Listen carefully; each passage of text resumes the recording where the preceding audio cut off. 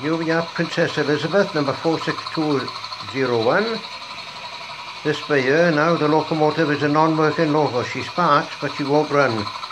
She just keeps stopping and starting all the time, which is no good.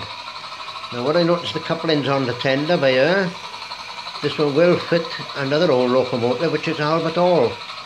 And the couplings on the back of these are very old-fashioned. These are about 65-year-old.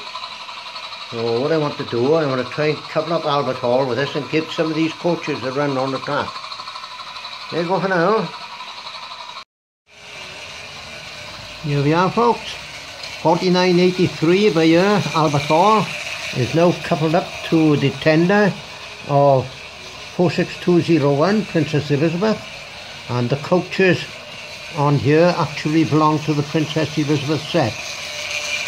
I think it needs a bit of a clean up, all the wheels on here. It's working okay.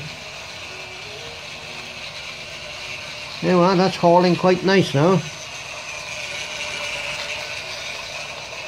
Just do a couple of minutes of video of this now on a temporary track now in the conservatory.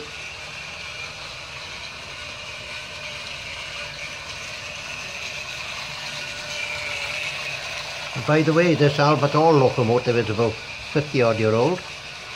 The Princess Elizabeth one is about 65-year-old. Sadly not working anymore, that one ain't.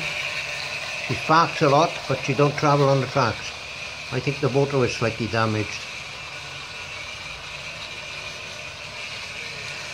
But at least I can run some old stock now with this little locomotive by switching tenders around.